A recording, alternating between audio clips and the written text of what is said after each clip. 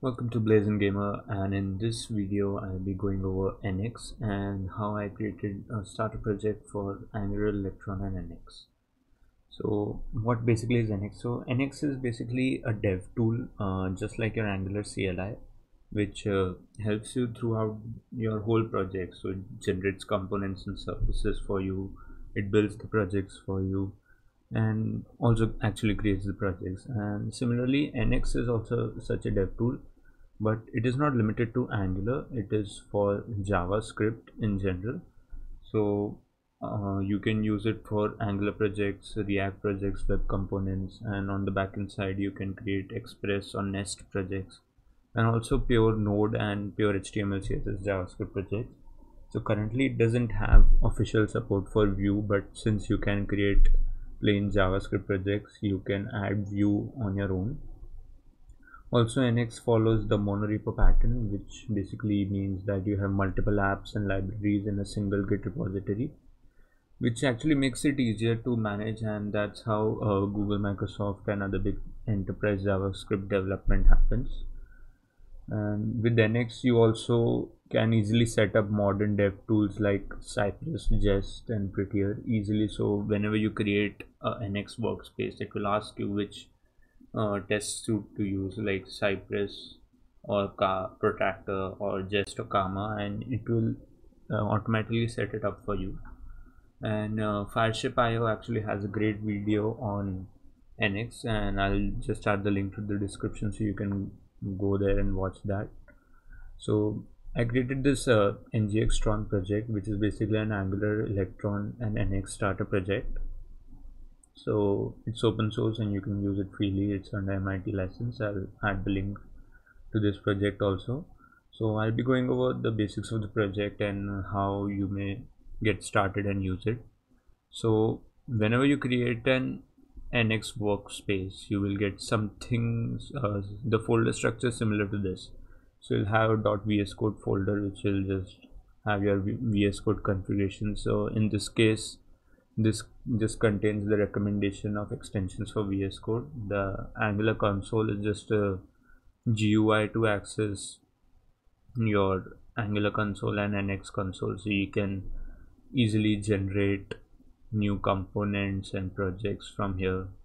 So as you can see, I can create libraries, I can create Angular applications and classes, and it's just a GUI for your whole console. Then you can have tasks also. So these are your npm scripts that have been written, and if you are connected, you'll need an Owl account, and you can watch the dependency diagram of how your libraries and your applications are connected. Now NX is smart, it will only build the projects and libraries that actually need to be updated.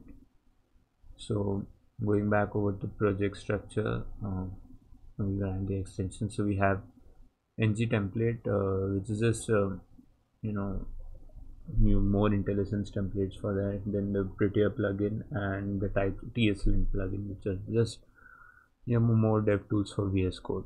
So the project structure that NX generates is you have this apps folder which actually contains your individual projects. So the browser is an Angular project, browser E2 is a Cypress test runner, Electron is a basic Node TypeScript project. Then you can have much more projects also to do add. So in NX you add capabilities to create new types of projects. So we will just go back here, getting started. So you can add capabilities for Angular. So your web is your pure HTML JavaScript projects, and you can add React capabilities, Node, Express and Nest. And similarly you can create apps for these projects which will do your basic scaffolding, and this way only I created this Node project which houses the Electron code and this Angular project.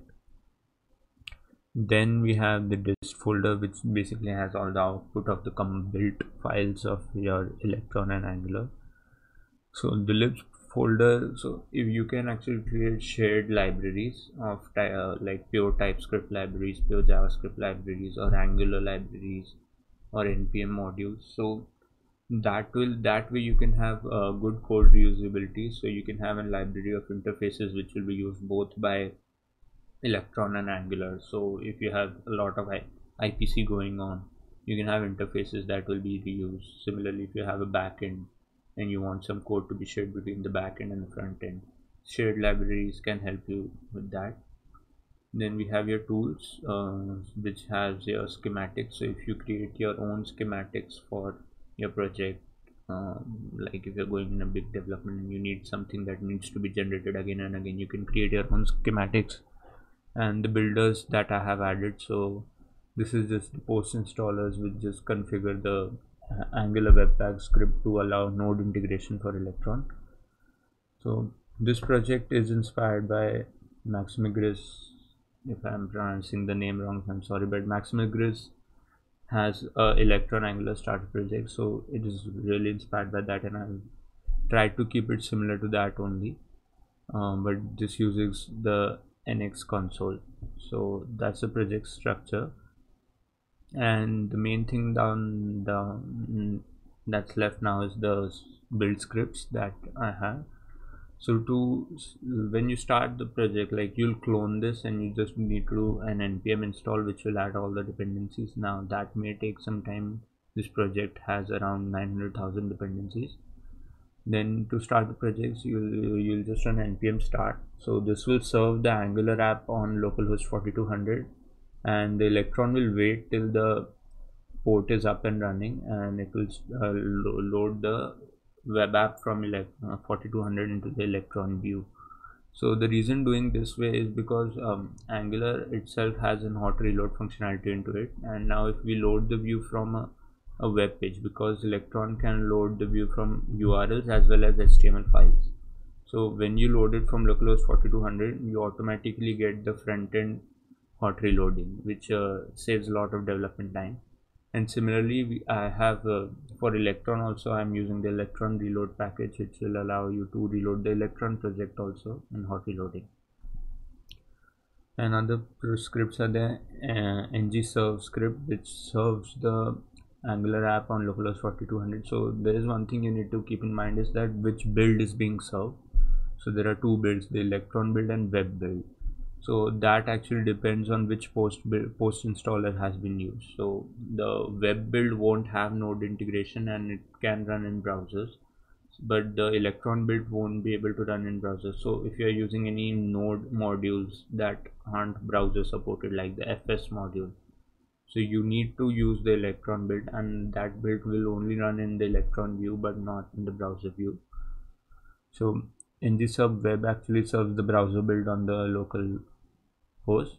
The Electron serve just starts the Electron to wait on localhost, and Electron serve local serves the Electron app but with the production build of Angular app. So when you do a production build of Angular app, it all compiles down to JavaScript, CSS and HTML files, which will be stored in the dist folder. Inside apps there will be a browser folder which will have the production build of Angular. So Electron local just loads these files. Now Electron local won't have hot reload for the browser, the front end code, because those are generated using the production build. So these are just the start scripts which rely on these build scripts. So the post install will happen anytime npmi is run. So depending upon which build script you want, the web build or Electron build, the post install will work. The npm build just builds the Electron and Angular app for Electron mode, so we'll just add it to the dist folder. Then there are two build configurations also, and there's the dev and production builds, which will just take, because these configurations are defined in the Angular JSON, so whichever will be used you want to make the build of, you can do. And build Electron just builds the Electron project, which is this project. And similarly we have test scripts. The test web runs the jest test runner for the browser project, and test Electron runs the jest runner for the Electron project, and E2 is the Cypress test runner. So you can add your own tests. Though the test runners are fully configured, you just need to go ahead and add your tests. Then we have documentation scripts. So I have configured compodoc also to generate documentation. So compodoc is basically a documentation generator for Angular projects. So it works with Nest also, and pure JavaScript projects also till some degree it can work. So you can actually run these scripts. So if I do a web documentation generation, so it will create a documentation. So basically all these compodocs need is the path, the ts config of the application. So if I give it the path of this ts config, it will generate documentation for whatever's under this ts config. So that's how this generates, and it outputs in the documentation folder, and you get a nice documentation of the module inside, the components inside, the styles, the DOM tree if it has any, and everything. So that can be helpful. Like it's pretty helpful if you want. And other than then we have the packaging scripts, which basically package for three platforms: Linux, Mac, and Windows. And this uses the Electron builder, which whose configuration is this in the Electron builder file, and you can add your icons in the three configurations if you want. So Electron builder is nice, but and I have tested it for Linux and Windows platform, but not the Mac platform. So if I just show you how the project looks when we start it. So if I run npm start, so this will do the serving on localhost and wait for the localhost to come alive and start Electron for that. So these are basically the scripts that you will be using, and you can always go ahead and add your own scripts in the package.json. And one more thing is that all the dependencies are added as dev dependencies, because Electron won't add the dev dependencies in the final ASR file, but dependencies will be added in the ASR file. So if you don't want your ASR file to bloat, you need to keep track of which dependencies will be needed at runtime and not. And since we are using Angular, which basically bundles the dependencies, you don't really need any of the dependencies in the runtime. And so the only thing that you will need globally installed to use this starter project will be the Angular CLI, because NX depends on the Angular CLI. And other than that, you won't need anything. All the dependencies will be added from npm install. So the application has started serving on localhost. Now the Electron build is going. So Electron build finishes and we start the Electron application. So as you can see, this is the basic.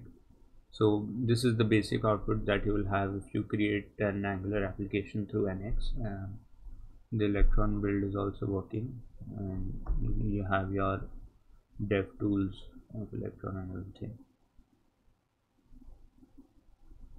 So that's all that I have for this starter project. If you, and it's open source, you can freely contribute to it, and I really appreciate all the help that will come to the starter project. And if you actually make some good applications out of it, do share with me, and I'll add a video of them or in the readme file. So thank you for watching, and please do leave a like. And I'm also going to start a tutorial series on Angular, Electron, and all the NX development workflow. So if you have any ideas on what application we should build, so I was thinking about a database viewer, but that's too common. But if you have any other ideas, or we need some like a way we need to build some kind of an application, just do leave those ideas in the comments and I'll go through it. Thank you for watching.